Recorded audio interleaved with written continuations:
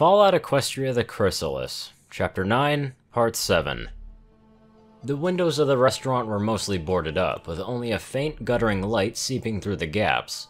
We stepped in to see the meager remains of a cooking fire, struggling to light up the space.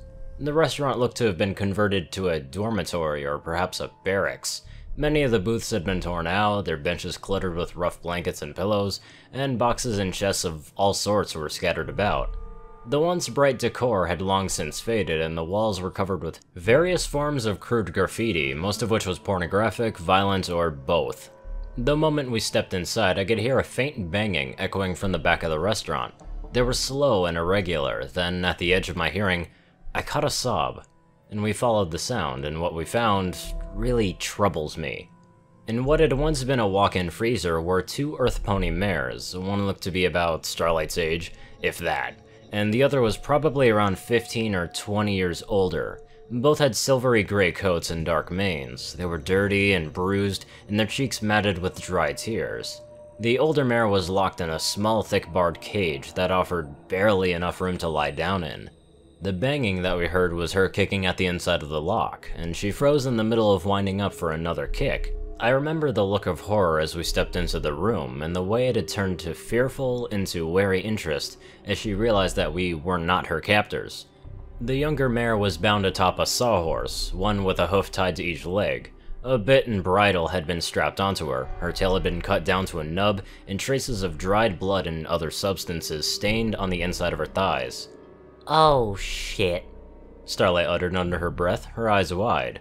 From the cage, the older mare spoke up, her voice trembling and cautious, but I couldn't help but sense a bit of hope in there. "Who are you?" Dusty was looking around, blinking. We're here to help." He swallowed, then looked back. "Star, get that cage open." Star nodded, quickly digging out her cutter to work on the cage's padlock. Dusty pulled out a knife, crouching down beside the younger mare, and cut at the bindings around her hooves. I stood back, feeling a bit useless. Sickle stepped up, sticking her head through the doorway into the crowded room. The older mare jerked back in her cage with a gasp. I glanced back at Sickle, and it was only after a moment of consideration that I felt somewhat ashamed and uncomfortable that I did not share her reaction. Her armored, brutish head was slathered in dry blood, making her look every bit as vile as the raiders that we had just killed. The same raiders that had held these two ponies captive. Under the blood-stained muzzle of her helm, Sickle's lips curled up in a grin as she snorted in amusement. "Ah, fun. I see we found their rec room." The padlock clattered to the ground behind me, and in an instant later a dark blue leg shot past me, a hoof striking Sickle in the face. Her helmeted head rocked to the side, though I think it was more from surprise than the force of the blow. It turned back, the sharp-horned blood-stained muzzled helm, facing the pony that had just struck her. Starlight seethed, glancing up at the monstrous mare. "Get the fuck out." I looked between the two, eyes wide, and pulled the stock of my rifle in tight against my shoulder. Sickle stared back at her as if incredulous that the other pony had just struck her. A slow, deep rumble built up within her, until her blood-flecked lips pulled into a savage grin. She laughed, then she raised a hoof. Starlight raised her own hoof to fend it off, but it did her no good. Sickle shoved her, and the gesture looked completely casual on Sickle's part, but it sent Starlight crashing back against the wall. Starlight staggered with the impact, her wounded leg wobbling, but she regained her footing. She stood firm, hooves spread, and eyes narrowed. And Sickle laughed again, sneering down at the much smaller pony that stood against her. "Yeah, whatever you say, runt." Her head drew back from the doorway, armor clattering against the ancient kitchen appliances as she turned around to leave. "And learn how to fucking hit." The door of the cage clanged, and I looked back at the older mare scrambled over to the younger, practically falling onto her. "I'm here, baby, I'm here," she cooed, wrapping the other pony in a tight embrace. It's okay, it's okay. It's over. It's over, we're safe now." The younger pony trembled, choking back a sob as she shakily raised her freed forelegs to clutch onto the other mare. Still clutching her tight, the older mare brought over her hooves up to undo the bridle straps, sliding the assembly off and tossing it away. The final binding parted under Dusty's knife. The younger mare whimpered as she slid to the side, eased to the ground by the older one. She trembled, curling up in the older mare's embrace, and finally broke down completely. Her whole body shook as she sobbed into the other mare's chest. Dusty rose, leaning down near the older mare's head to whisper, We'll wait up front. The mare nodded, continuing to quietly murmur as she held the younger pony, rocking gently. We shuffled out, leaving the two alone for just a moment. When we returned to the main room of the restaurant, we found Sickle sprawled out onto her back across one of the empty booths, managing to occupy both benches at once. She was looking down at the wound that she had received, right at the edge of her unarmored groin. The whole area was caked in dry blood, and it seemed unfair to me. It looked to be about the same size of a wound as the one that had caused Starlight so much trouble, but Sickle seemed to regard the injury as a curiosity. When we entered, Sickle looked up, leveling an unpleasant grin at Starlight before looking to Dusty. Well, this was fun. We done here? We're gonna wait for them, he replied. I'd like to talk with them before we head out, make sure they get home safe. Uh-huh, Sickle said, having already lost interest, and went back to prodding an armored hoof at her injury. Let me know when you bitches are ready to get going. Starlight huffed and walked out, muttering something about salvage, and I immediately followed her. As soon as we stepped out of the room, I moved up close to her. Are you okay? I asked. I'm fine, she replied, jaw tense as she continued on. Starlight, I said, giving a pleading tone to my voice, as she hesitated mid-step.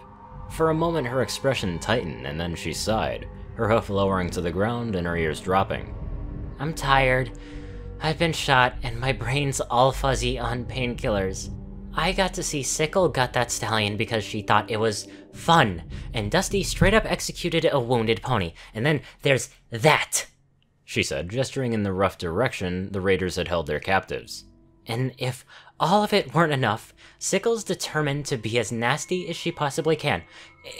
It's just annoying when she does that to us, but doing it in front of those two, after what they've been through, that's just fucking wrong. I nodded sympathetically. And I really want to kill her for it. I just want to take all that nasty shit she's been saying and do it and turn it all on her. I think I'd be happy about it even. All ironic-like, right? She sighed, her head slumping. And that scares me. Like, is that how raiders get started? Is that how she started? Well, I don't know, I said. Maybe, but you're not like that. No, I'm not, she replied, giving a quiet snort. I just helped kill, what, 15, 20 ponies? I'm not even bothered that I did that. They're raiders. They need to be put down. But I helped Sickle do all that nasty shit that she did, and now I'm scared that she's gonna keep doing that nasty shit to some ponies that have already gone through so much, and I don't know what I might do if she does. I was scared too, I said. When you hit Sickle, I thought that she was gonna be pissed. I was scared that she was gonna try to kill you right in front of me, and there wasn't anything I could do about it, but instead, she just backed down and did what you told her to do. Starlight blinked at me, and then she looked back the way we had come. And I was scared when you were shot. For a second, I thought you were about to die, and then there was all the blood. I shuddered, shaking my head. She looked back at me, a flash of worry crossing her expression, before offering a weak smile.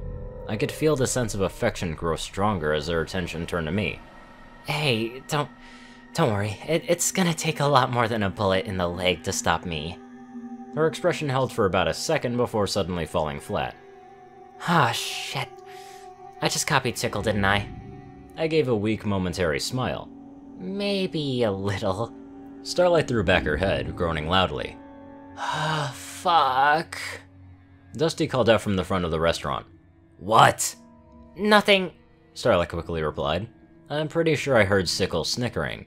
As Starlight huffed out a grumbling sigh, I reached out a hoof to lightly nudge her, and when I got her attention again, I offered a soft smile. Don't worry too much about it, I said, trying to sound gentle but confident. You know you're a good pony. You're just trying to protect ponies, and that's good. That's why we're here, right? She wavered, looking away. Well, no. We just came here for money. And if it were any pony other than raiders here, we wouldn't have come, I said, and I met her eyes as she looked back to me. We're willing to accept the job because, if it came down to a fight, we'd be fighting raiders that prey on other ponies. We made the wasteland a little safer today, and you know, Even if I'd hoped to do this sneakily without them ever knowing we were here. I tilted my head, gesturing in the direction of the kitchen and the freezer beyond. I'm glad it turned out the way it did. She glanced that way and sighed. Yeah, I guess so. I reached up again, and this time she leaned in, wrapping her hooves around me as we hugged. As her foreleg pressed against my left shoulder, I winced. She quickly released her grip, looking alarmed. Oh, wait, are you okay? She asked, and followed my gaze to my own shoulder. Oh, shit, wait, you're hurt? It looked like my coat was roughed up in a tiny patch with bits of dried blood crusted into the hairs. Starlight brushed at it with a hoof, making me wince as she pushed back the hairs to look at the wound itself, and in the process, blocked my own view. Shit, why didn't you say anything, Whisper? Well, it didn't hurt until somebody started jabbing their hoof into it, I said, gritting my teeth as she prodded at my shoulder. Well, it's not a bullet wound, she said, giving another press that made me hiss through my teeth. Something struck you though, and it feels like there's something just under your skin. Okay, we need to get this cleaned out. She quickly led me to the main room of the restaurant and right into an interesting conversation. Sickle was still kicked back, but her helm's muzzle hung freely, revealing her leering grin, an expression made even more disturbing by the dried blood matting her coat and the long, partially healed gash across her cheek. It'd just be like the good old times, or well, would have been even better an hour ago. Post-fight fucking is the best fucking, she snickered, taking a deep swig from a bottle. Dusty, meanwhile, had been glaring out the window as if to ignore her. He noticed our arrival, wincing a little before replying to her. There were no old times, Sickle. It was once, and I wouldn't call it good either. Sickle snorted and coughed, lowering her bottle as she started to laugh. Oh, damn, Dirt, that almost hurts. Also, that's Brahmin shit. I remember you really getting into it. Starlight was looking back and forth between them, and finally leveled a flat, disapproving look at Dusty. Seriously, you slept with that? Dusty scowled, continuing to look away from every pony. I'd been stuck putting up with her shit all day, so I got drunk as hell that night. I don't remember anything after that, I just remember waking up with her lying on top of me. Sickle waved her bottle towards him. Well, shit. If all you need is some booze, then I got a few more in here. Here, want one? No, Dusty grumbled. And can we not talk about this right now, with those two in the next room? Sickle snickered and turned to us. So, you two done fucking already? Starlight leveled an unamused glare her way.